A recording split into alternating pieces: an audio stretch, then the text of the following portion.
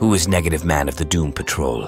Military pilot Larry Trainor, also known as Negative Man, is a superhero who projects a negative energy signature of himself to fight threats.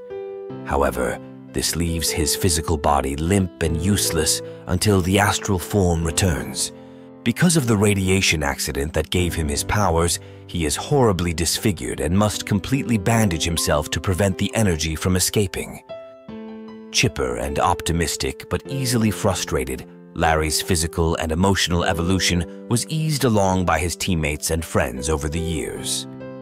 He's a founding member of the Doom Patrol, alongside Niles Calder, Elastigirl, and Robot Man. Thank you for watching. Leave us a comment below and don't forget to subscribe to Comics for more.